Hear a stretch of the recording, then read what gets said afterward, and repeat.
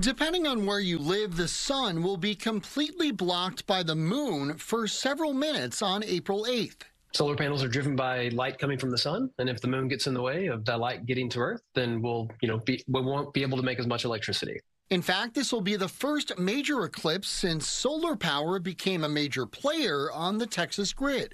We've never had this situation before. At an ERCOT meeting earlier this month, officials said solar generation will be impacted between about 12:10 and 3:10 p.m. The maximum impact will be around 1:40, when ERCOT projects solar generation will be reduced to just 7.6% of its maximum output.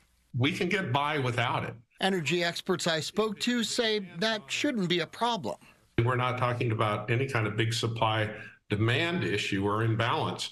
What we're talking about is a 4.5-minute nighttime. In a statement, ERCOT says it is working on forecasting models to reflect reduced solar production and does not expect any grid reliability concerns during the eclipse. I don't really expect there to be, a massive disruption in electricity supply or any, real problems on the grid, because we've got plenty of other power plants that should be available. This is the perfect time of year to have this happen.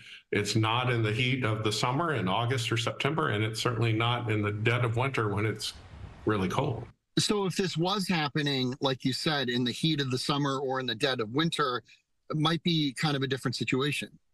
That's right. It could be a real serious situation. ERCOT will be making preps for the eclipse over the next 10 days to ensure the only light that goes out is the one in the sky. I don't think people should be really concerned about the grid during this eclipse. I'd say, as many people as possible should be out there enjoying the eclipse itself.